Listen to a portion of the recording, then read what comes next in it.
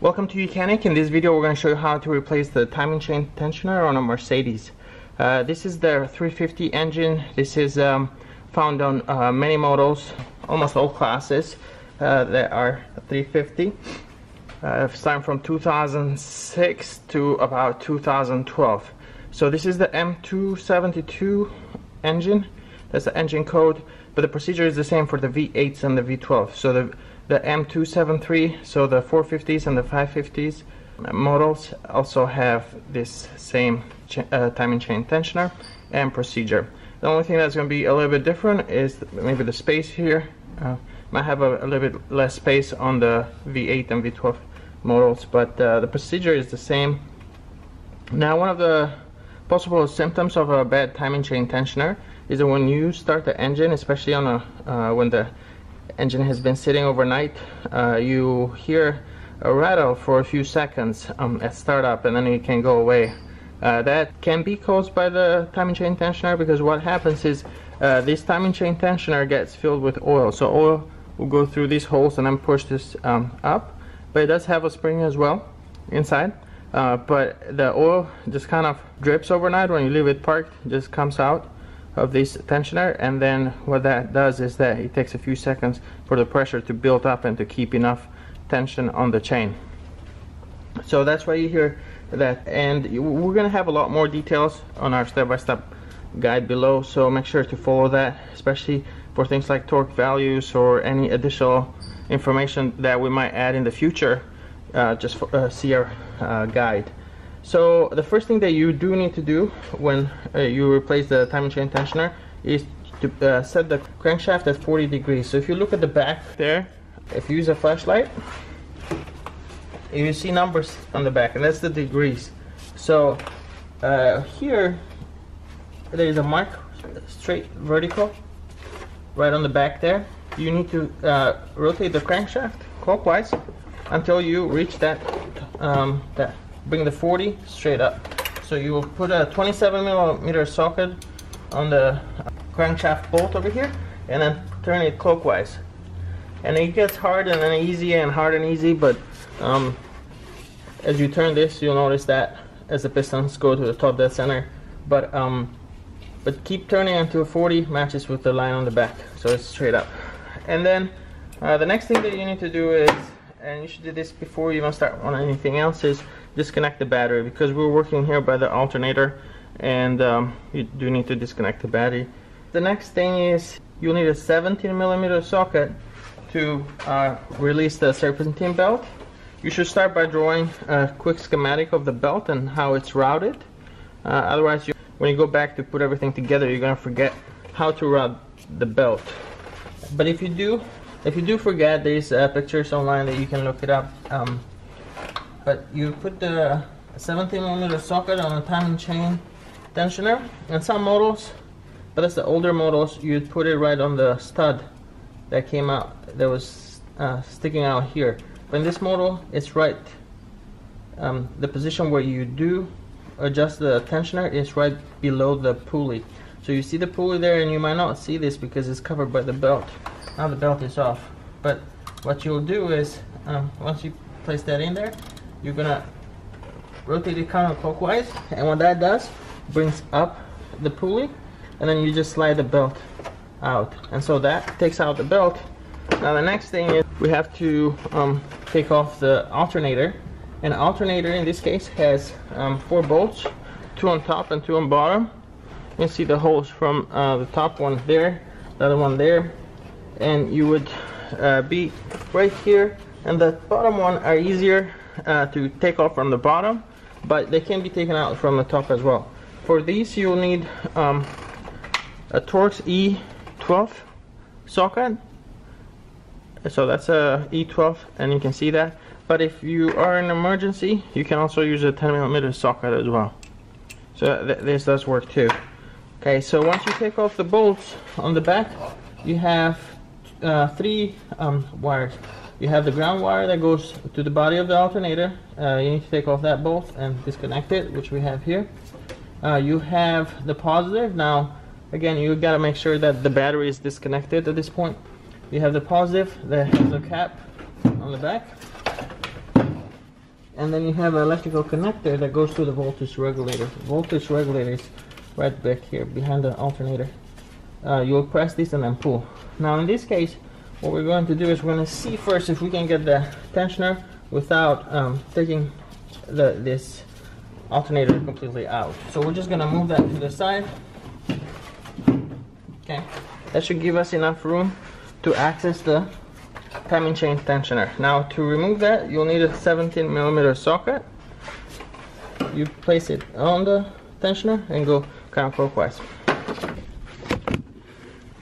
Okay, so here we have the timing chain tensioner, and before you get that loose, make sure to put an oil pan straight underneath the engine, because you're gonna have some oil coming out of that. It's not gonna be a whole lot, but there will be a little bit. Okay, so we take this off now. Now this does have a lot of threads. It'll take a while to get that off, but once you break it loose, as you can see, it comes fairly easy just as you turn that by hand.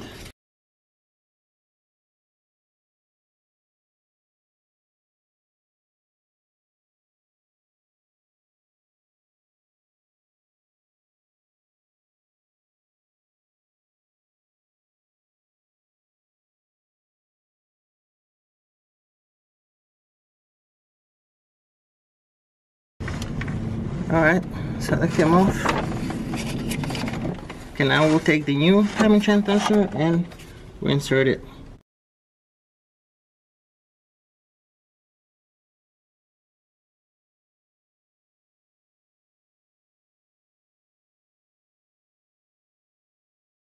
Once you thread that by hand, then you need to torque this to spec.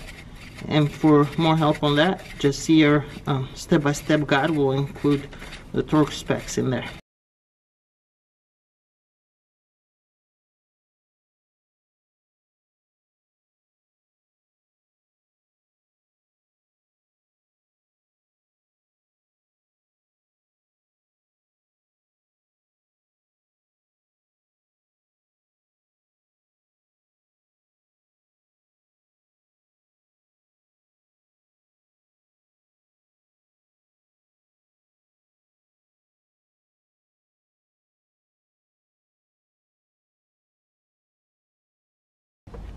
So now that we have installed the timing chain tensioner, we put back the alternator and connected the wires. The next thing we need to do is we need to release the timing chain tensioner. So the new one that we installed, if you saw that, this was pushed all the way in, and we installed it that way, but you can see this is sticking out. So right now, what we need to do is release it, so the new one installed in there comes out and pushes on the guide and puts tension on the timing chain. Right now the timing chain is loose right in front of it. So what we're gonna do here, we're gonna counter hold this while we turn the crankshaft. We're gonna turn the crankshaft counterclockwise. We're gonna push it that way, opposite direction of that it normally turns, the engine turns. We're gonna push this right here that way as well. Right down here behind this last ignition coil right there, there's a cap. You have to pop that cap off. And what that allow you to do is to put a T60 right there, a wrench, and hold. So you be holding that tight, putting pressure basically in that direction, and you push pressure on this direction for the crankshaft. What that does, it puts tension, stretches the timing chain that's right in front of the tensioner, and by stretching it, so if the timing chain is right here, if the tensioner is pushing up this way, timing chain is right here, it's loose right now. By stretching it, it puts pressure down on the timing chain, and it pushes that in just a little bit, and then it releases. We're going to push in that direction with a force of 70 Newton meters while we hold this right here.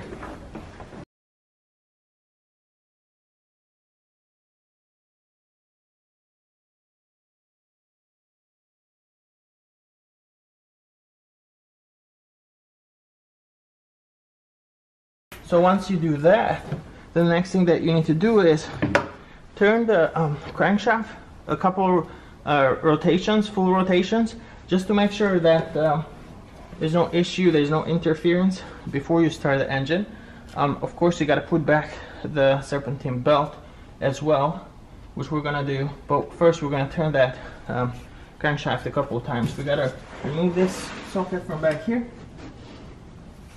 and then you gotta reinstall the cap back there. It's recommended to replace that because it does have a should seal in there, so you don't have any leaks. So we come back here and we put the 27mm back on the crankshaft.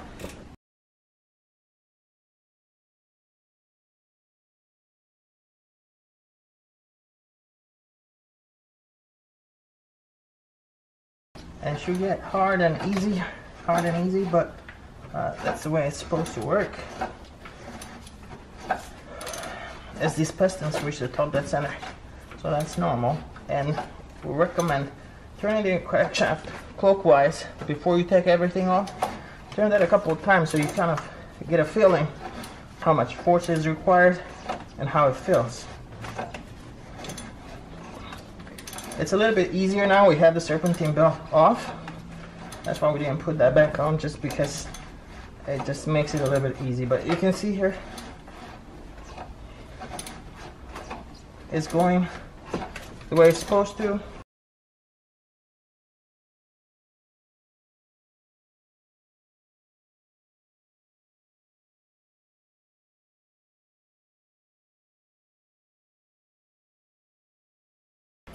So we're gonna put back the serpentine belt and start the car. Just have to put the serpentine belt on. Gotta come around the crankshaft, down to the compressor, up here to the power steering pump.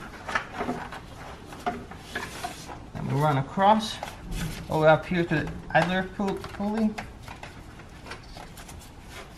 And we put that over the alternator. And then we stretch over here and just make sure that it's sitting on all these grooves, all the channels. First we come off here the crankshaft. A lot of times it comes off down here at the AC compressor as well, and then when you try to put it back on the tensioner, you just don't have enough room. But it should be good now. Let's go ahead and we're gonna put the 17mm socket on the tensioner, and then we're gonna be rotating our wrench counterclockwise, so we're pushing down in this case. Okay, and then just slide the serpentine belt over, and then once you take that off, you're gonna check it one more time, make sure it's sitting on all the grooves. It's sitting properly on all the pulleys and everything. It looks good. Just to be sure, we're gonna crank this pulley one more time. We're gonna turn the crankshaft pulley one more time.